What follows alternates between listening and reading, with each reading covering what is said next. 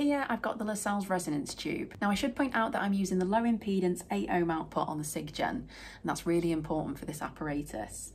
So there's a few different experiments that you can do. You can look at closed tubes, you can look at open tubes, and you can find the different resonant modes either by fixing the frequency or by fixing the length. So if you fix the frequency, you need to alter the length of the tube using the plunger. And then if you fix the length of the tube, you need to alter the frequency that you're putting into the tube using the SIG-Gen. The other thing that you can do is Kundt tube investigations. So that is where you introduce some cork dust into the tube and you look for those striation patterns. I am going to run through each of those experiments so you have a bit of an idea of how you can use this apparatus in your classroom. First off, what I'm simulating here is an open tube. So by definition, an open tube is a tube that's open at both ends. Now, if I shimmy this down a little bit, hopefully you'll be able to see there's nothing in this end, it's open. And then on the other end, you can see that I've got the speaker.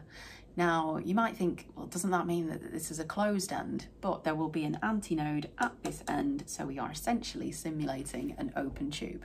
So the formula for an open tube is F equals NV all over 2L, where F is the frequency in hertz, N is any positive integer, V is the speed of sound in air in meters per second, and L is the length of the tube in meters. What I would do is I'd take that formula, put it in Excel and create a lookup table. So for every value of N, so any positive integer 1, 2, 3, 4, 5, you have an associated frequency.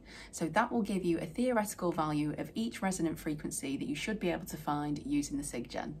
So let's have a go at finding one of those resonant frequencies, and we'll know that we're hitting resonance when the volume gets really loud at a certain frequency.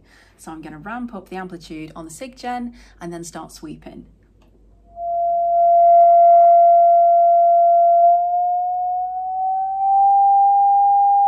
So about here.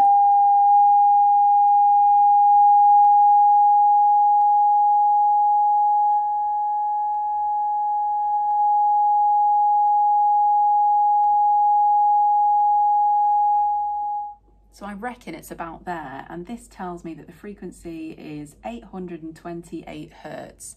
So if I look over to my lookup table and see what the closest frequency to that is, what value of N I've got, I can see that, what did I say it was? 828.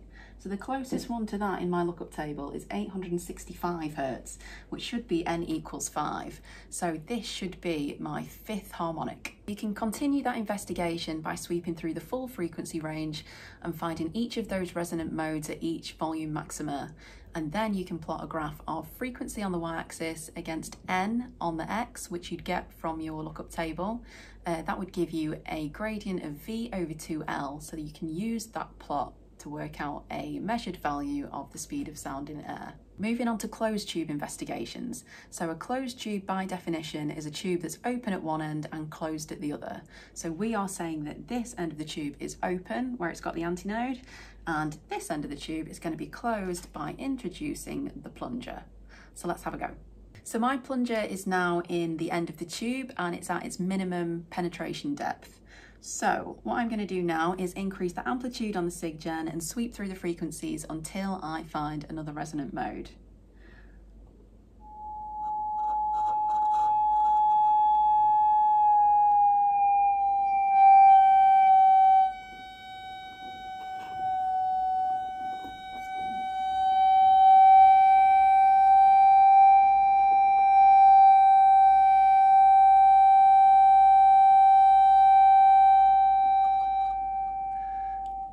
It's about there. So I know that I'm at a maximum now, so I'm going to get my whiteboard pen and just mark the position of the plunger on the tube. And then what I'm going to do is I'm going to plunge through the length of the tube, and every time I hit a maximum, I'm going to make another mark on the tube at those locations. Now it might be easier on your ears to pinpoint the minima, so do whichever you find easiest. So again, I'm going to crank up the amplitude and start moving that plunger.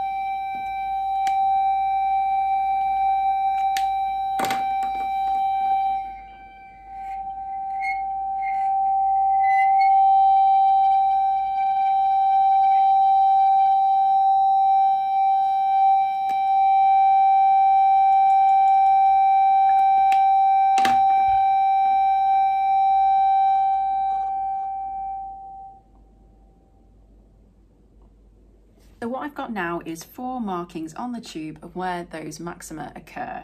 So let's have a think about that. Each of these are a maximum. So we are going from peak to trough, back to peak, and then back to trough again. So we have got a total of 1.5 wavelengths in that length. So if I get my measuring stick and measure how long that distance is, I get it to be approximately 66 centimeters.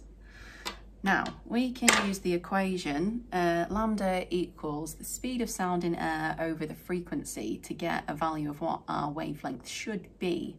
So we know that the speed of sound in air is 346 meters per second, and the frequency we can get off the SIGGEN, which it says is 777.9 hertz.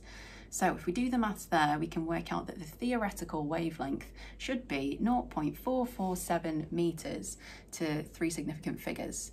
Now, if we take that measurement of 66 centimeters, convert that into meters to get 0.66, and then divide it by 1.5 for the total number of wavelengths that we've got, we get a value of 0.44 meters. So super, super close, and we have nailed that measurement of the wavelength. Now we've just done that for one frequency, but you can do that for several frequencies and prove that that relationship holds across the spectrum. So there is another way of measuring the wavelength of the sound wave, and that is using this guy, the acoustic probe. So this is an optional accessory for the resonance tube, and you get the probe and you also get this little box with it as well. So you can see that there's terminals on here to connect to an oscilloscope. So what you would do is you'd introduce the probe into the tube, and as before, every time you go through a maximum, which you won't be able to hear, this unit doesn't have a speaker on it, you'd have to look at the trace on the scope and see where it comes to a maximum. So every time you hit a maximum, you mark it on the tube, and then you just do exactly the same as you did before. Use those markings to determine what the wavelength is. So that will make your result a bit more quantitative, and again, take your method to the next level using an oscilloscope. Now the last thing to do is the Kundt tube demonstration. So for that, I need to remove the plunger and get some cork dust. So let's do that. So I've taken the plunger off the tube, and here is my cork dust. Now you can either buy this or you can make your own simply by getting a wine cork and rubbing it against some sandpaper. That's how I made this, and I collected it in a little bag. So I'm going to put this in the tube, and I'm going to take the sound wave generator off the end of the tube because I don't want any dust going in that. So let's do that.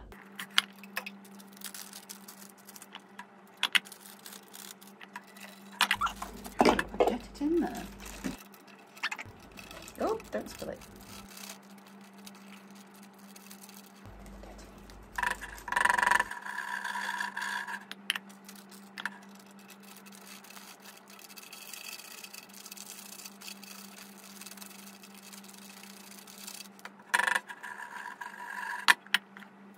So I've got a reasonable amount of dust in here now, so I'm going to reattach the plunger at one end to make sure no dust flies out, and I'm going to reattach the speaker at the other end so that we can put some sound waves in there.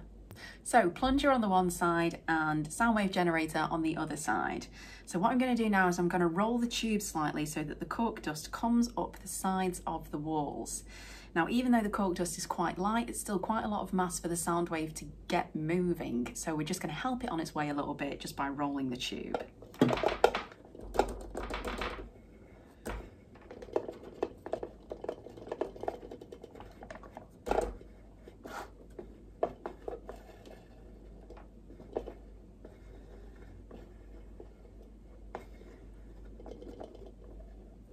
Right, let's see if we can get anywhere with that.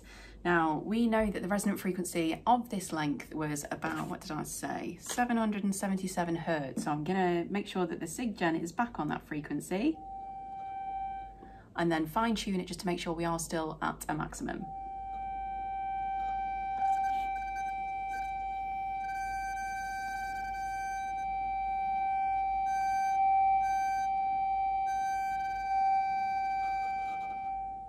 Now I can see that this is already doing what it's meant to, so I'm going to grab the camera and bring you down here so you can see what I'm seeing. these are the locations in which the dust has settled from where I had it before. So you can see there's 3 areas of striation patterns across the tube. Now this is the current setting on the SIG-Gen. We're at 776.9 Hertz. And then if I ramp up the amplitude again and have a look at the striation patterns, you can see what's going to happen. So I will go over here and then ramp up the amplitude.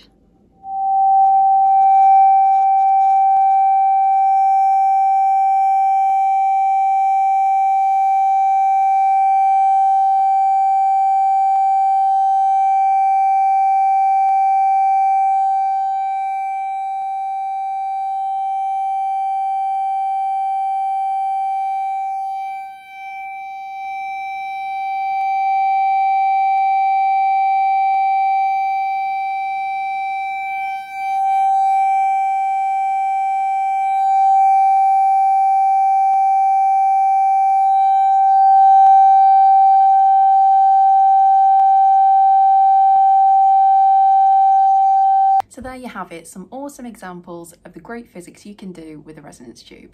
Thanks for watching.